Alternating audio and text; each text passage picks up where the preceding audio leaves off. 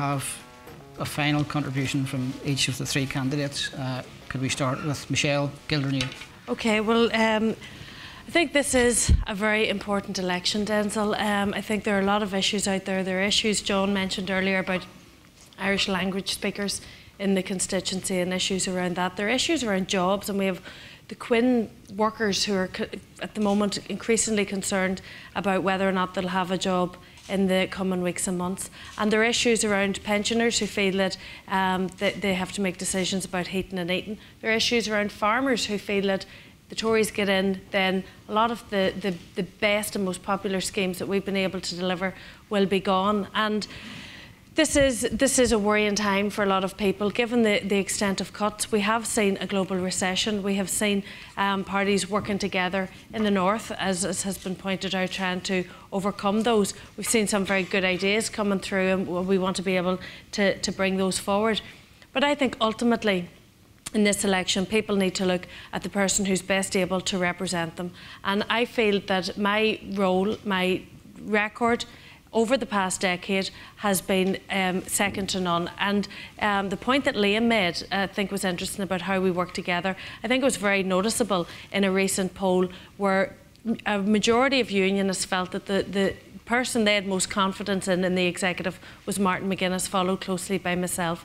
And I thought that was very encouraging. We have so much to do. We have so much to be able to deliver. We want the next big project for us now, after having the transfer of policing and justice powers devolved, the next big project is to get devolution of fiscal powers, that we can have the ability to make decisions based on what is best for our people. And there are savings to be made around bringing together an all-Ireland economy, harmonising on some of the tax regimes that we have, and encouraging people back to work. And there is an awful lot more to be done, but we have to recognise the big issue in this election are jobs. And I think the last word for me would be around the issue of Quins and how those people are feeling at the minute, and what we need to do to deliver for them. Okay. Fergal. And Michelle makes the case for me about going to Westminster, because she's looking for the very powers that she sees as important being devolved eventually to Northern Ireland. So she sees value there. And can also add that in relation to what Rodney was talking about before, about facilities and services locally. There's a multi-deprivation index that the government produces regularly, and it shows that divided communities fare least well in Northern Ireland. To your point, I have a vision for the people of Fermanagh South Tyrone, and it's a vision where we, prosperous, united and working together, can achieve even more. I think that tourism, particularly, is an area that we should start to look at more. And I think because of the size of the population that we have here, we won't be able to lever the kind of infrastructural developments that we need here so urgently. And we will be able to do it through furthering tourism, but in a really joined up way, because we can ask then if there's a net benefit here. We can ask for better roads, we can ask for better communications, we can ask for better... delivering better roads, Conor? Or Fergal and Sorry, Conor, that was... Conor Murphy. Those roads, by the way, were signed off on by direct rule ministers before Conor Murphy came in, so that's he's only just doing the work of somebody else. And by the way, we have some of the worst roads in Fermanagh. I've travelled them, a lot of them, and they've torn the tyres off my car, I can tell you. So the vision I see there is using those communications and that better infrastructure to connect particularly the vulnerable and the old people in our community.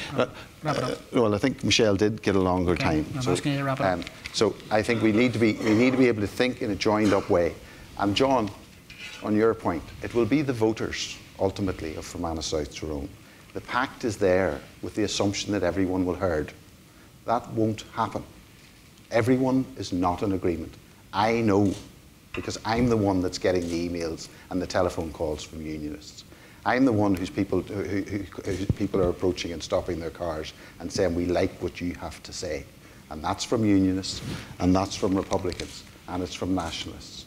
It will be the voters of Fermanagh South Tyrone who will unite and say, we too have a vision for this constituency that isn't about division, but is about jobs, is about prosperity, is about a shared future. And we didn't take the easy road.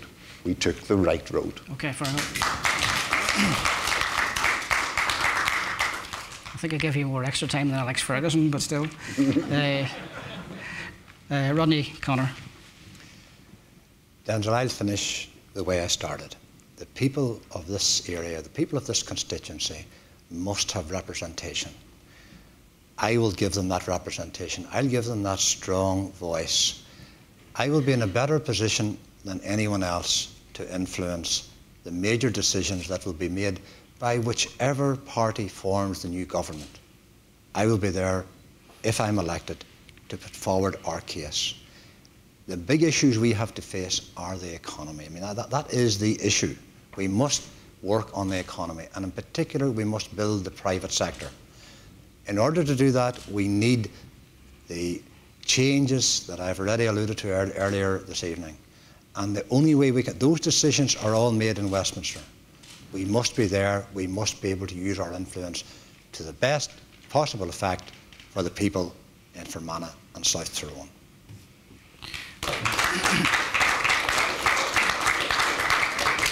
Okay, folks, that's the end of proceedings. Could I just finish off by thanking all 5 candidates for coming along and giving their time. I know they've been busy on the campaign, etc. But mostly I'd like to thank yourselves for engaging in debate. I hope most of your questions were answered.